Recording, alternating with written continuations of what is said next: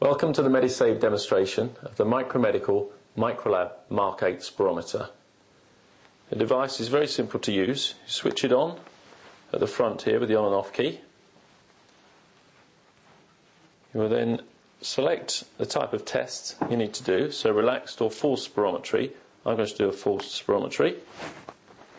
Then enter the patient details by selecting the various different options on the screen. So male, Caucasian, I'll put my height in, so 184, and enter.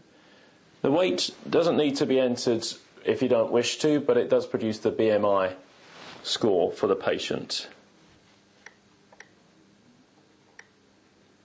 Age, and again there's an ethnic correction factor on here. Now it does have the different races on the screen, but you do need to enter a correction factor, and if in doubt you can always push the question mark key and it will then read through some text and actually show you the different ethnic correction groups that are on there. Once you're happy with the details you've entered, you just press OK. And we're entering the details to produce the predicted values for the patient who's blowing into it.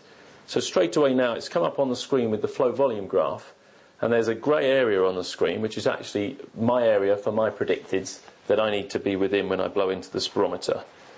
So I'll take the transducer, pop in a mouthpiece and just do a quick spirometry test.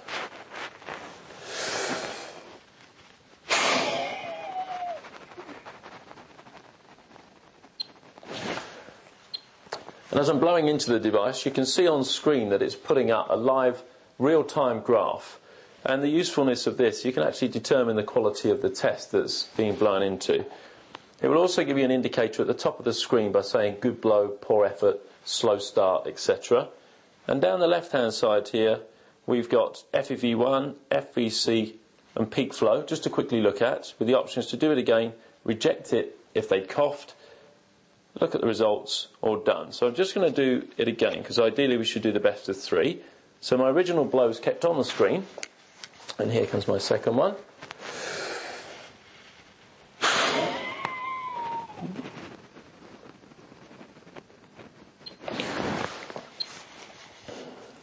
The machine beeps just to let you know it's still calculating some parameters.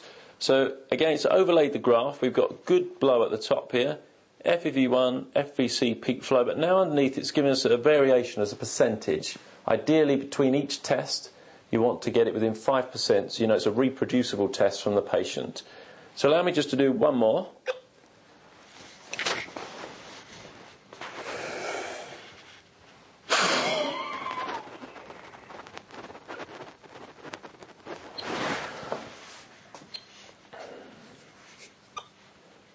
So this time the same things have come up, but now we've got another sort of reading on here. It says the BTS quality criteria has been met, which means we've done 3 good tests within 5%, and so we're happy that we've got the best test from the patient.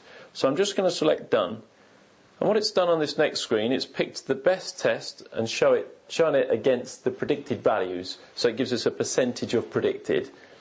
And at the bottom it interprets the spirometry, so it's saying normal spirometry. It will tell you obstructive, restrictive, mild, moderate or severe. And once we're happy, we just say done.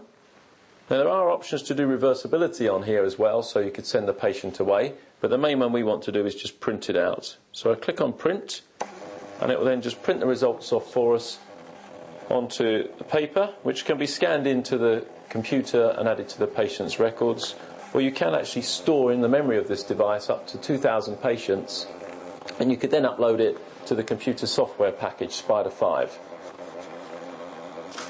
So it's a thermal printer, and you can see on here we get the results against predicted, and also then the graphs showing the predicted line that I should have been within, and also the volume time graph as well that I could do.